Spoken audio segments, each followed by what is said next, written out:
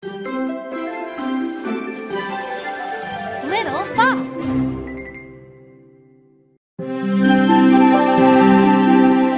Thumbelina, Chapter 8. Meeting Mrs. Gray.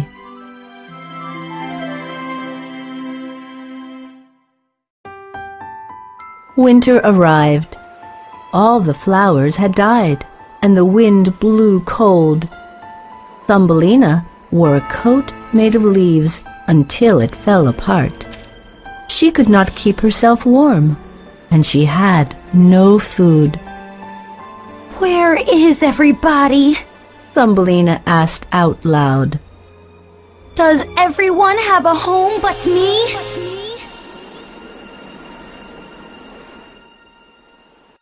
One morning, Thumbelina woke up in a dried-up cornfield. Big snowflakes fell around her.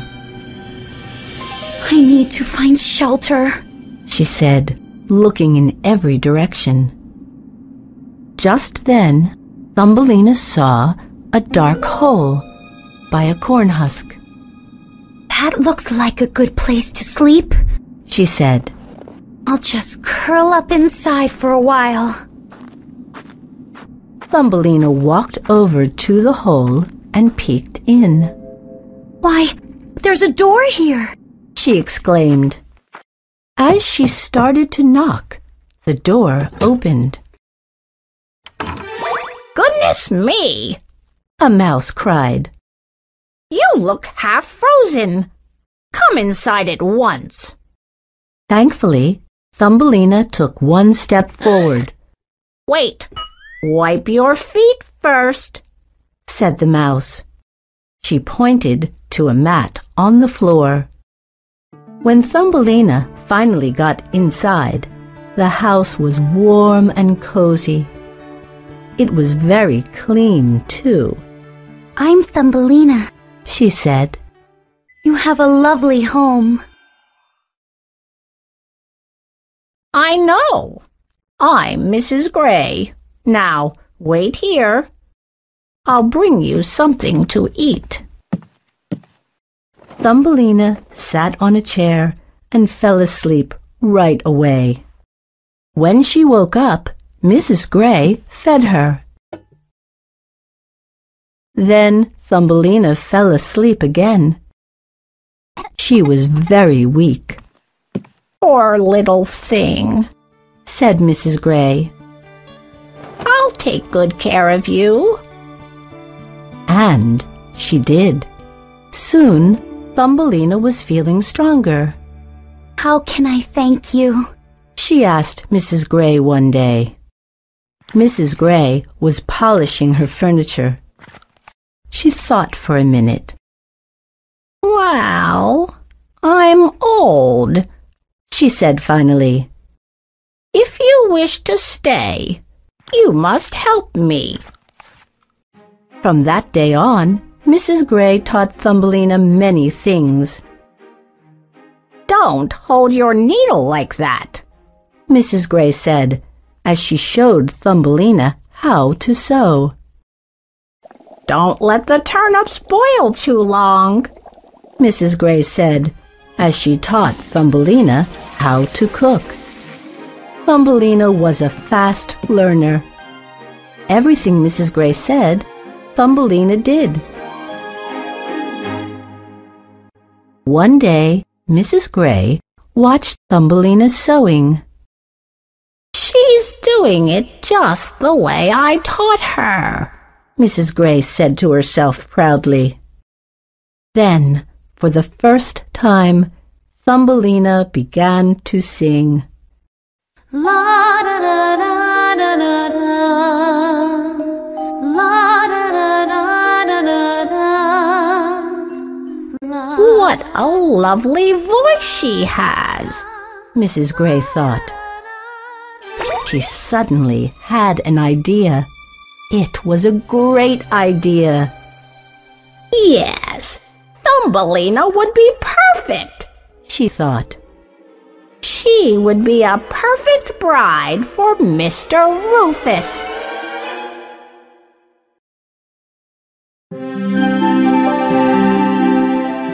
Thumbelina, Chapter 9, Mrs. Gray's Plans.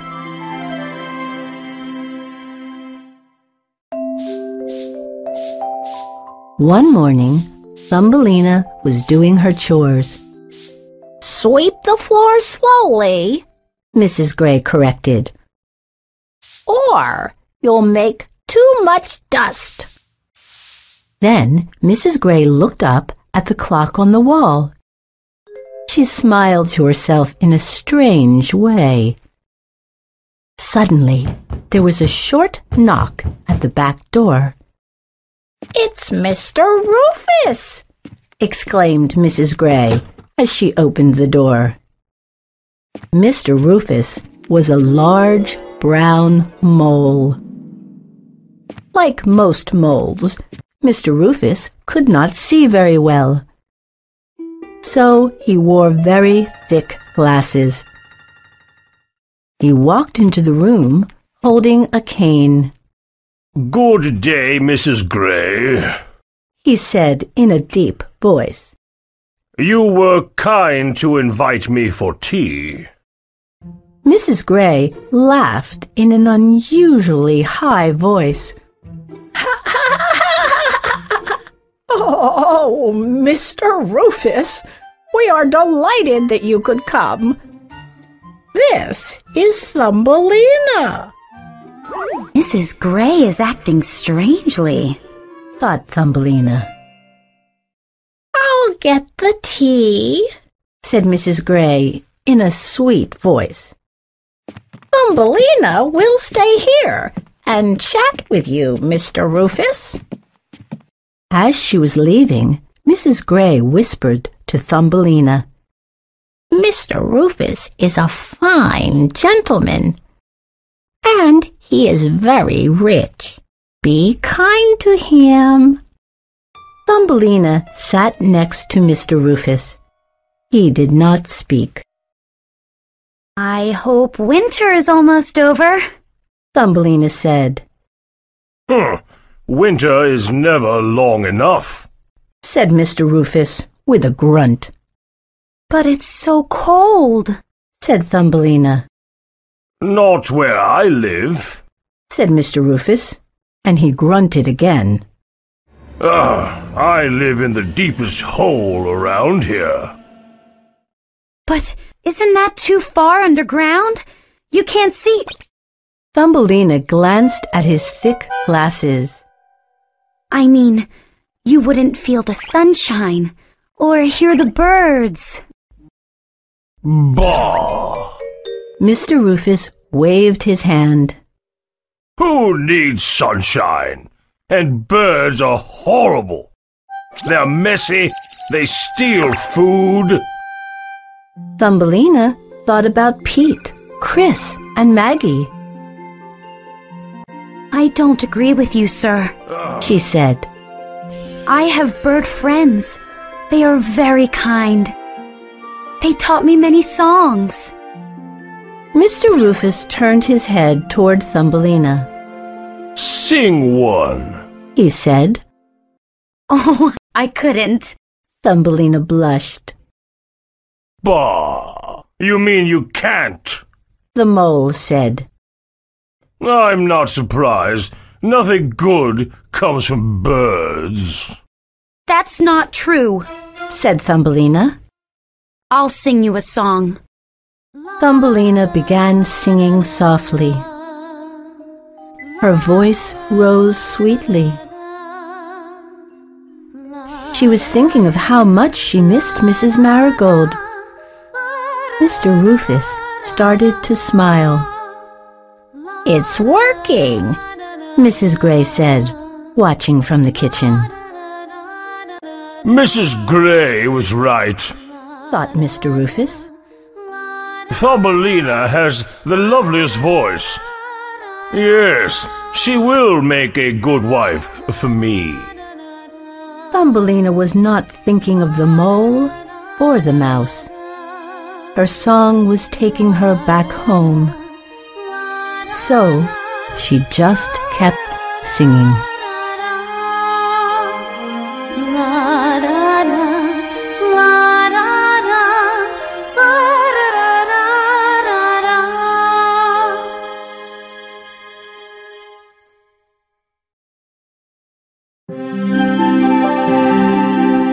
Thumbelina. Chapter 10. Getting Ready for a Wedding.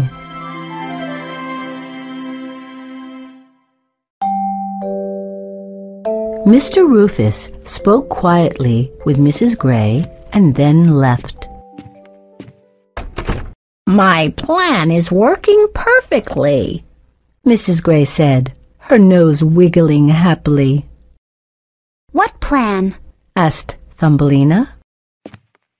Mr. Rufus has agreed to marry you, said Mrs. Gray. Thumbelina was shocked. But I don't want to marry him, she said. Don't be silly, frowned Mrs. Gray. Mr. Rufus is rich and kind. You are lucky he wants to marry you. But Mrs. Gray, began Thumbelina. Not another word, the mouse said sharply. There is so much to do. One morning, Mrs. Gray brought in a big basket of corn husks. Mr. Rufus wants you to weave some mats, said Mrs. Gray. He has furry feet, but you do not. And his floors are cold. Thumbelina stared at her bare feet. She had lost her shoes in the forest somewhere. The next day, Mrs. Gray brought in dried hay. You need to make some brooms, said Mrs. Gray. Mr. Rufus's home has many rooms. They all need sweeping. I don't care, Thumbelina almost shouted. He lives underground. I'll never see the sunshine again. Well then, you'll need some light, Mrs. Gray said, ignoring Thumbelina. She went to the closet. Here's a lantern, she said. It will be dark in your new home, but you will get used to it. Why can't I stay with you? Thumbelina asked. Mrs. Gray said sternly, Plans have been made. It's too late to change them now. But I won't be happy, Thumbelina said sadly. Suddenly, she heard a light tapping at the back door. Thumbelina opened the door. Wonderweb Weavers, at your service, said 3 black spiders. They all wore gray shirts with a W on the front. Each W was a different color. Mr. Rufus hired us to make your wedding dress, said the spider with the gold W. How kind of Mr. Rufus! Mrs. Gray clapped her hands. The spiders measured and spun almost at the same time. We won't need much lace, said the spider with the red W. She has a tiny waist. She is a bit thin, agreed the spider with the green W. The wedding dress seemed to appear before Thumbelina. As she watched the spiders, tears came into her eyes. I need some fresh air, she said quickly. Thumbelina, Mrs. Gray said sternly. But Thumbelina ran outside. It was cold but sunny. I'm tired of everybody telling me what to do, she shouted into the air. I don't want to get married. I don't want to live underground. But nobody heard Thumbelina.